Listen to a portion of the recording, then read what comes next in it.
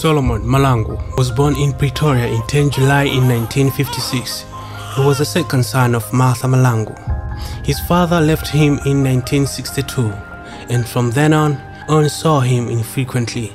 His mother was a domestic worker and took sole responsibility for his upbringing. He attended Mamelodi High School up to Standard 8 but did not complete his schooling as a result of the school closure due to ongoing riots.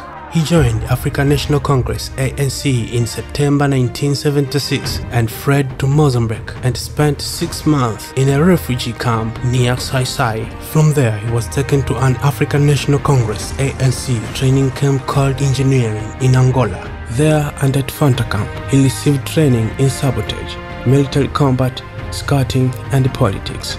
George, Mahlangu and Mahlangu were then taken to Swaziland, where they were given large suitcases filled with pamphlets, rifles and hand grenades. On 11 June 1977, they crossed the border into South Africa and started making their way to Johannesburg. The 3 comrades in arms, each carrying a large suitcase, were climbing into a taxi in a diagonal street in the center of Johannesburg. An ordinary policeman became suspicious and grabbed one of the suitcases. An AK-47 assault rifle and hand grenade fell out. All 3 of them fled, Solomon Mahlangu in one direction and other 2 in the direction of Fortsburg. There in Gold Street, the 2 sought refuge in the storage facilities of the retailer John Orris. One of them opened fire on the employees of the company, killing 2 and wounding another 2 of them. Mahlangu and Mahlangu were eventually arrested. Mahlangu's trial started in the Supreme Court on 7 November of 1977. He was defended by 2 advocates, Ms. Ismail Muhammad and Clifford Mailer. They faced 2 counts of murder, 2 counts of attempted murder, and various counts under the Terrorism Act. In its judgment, the court found that Mahlangu and Mahlangu had acted with a common purpose and that it consequently did not matter which of the 2 did the shooting and killing.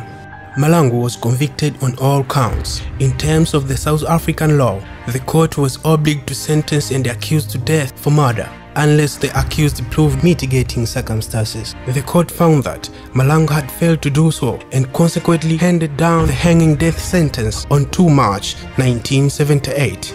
The court refused Mahlangu leave to appear. Mahlangu and Mahlangu were brutally abused while in police custody. The police detained them under the 19 days detention law, giving the time to fabricate a case against the pair. Before the trial could commence, Mahlangu was so badly beaten that he sustained severe brain damage. Clinical psychologist Anna Venter declared Mahlangu unfit to stand trial. Mahlangu's mother and brother, not knowing what was happening, were taken to see him. Solomon Mahlangu and his mother stood in silence looking at each other, and eventually Solomon Mahlangu asked his mother how the family was doing. She answered that they were alright, but after another period of silence, she broke into a flood of tears. Solomon Mahlangu then asked his mother, "Why are you crying in front of these people? I don't care what they'll do to me, and if they spill my blood, maybe it will give birth to other Solomons. My blood will nourish the fruits of freedom. Tell my people that I love them and must continue the fight." Mahlangu was hanged on 6 April of 1979.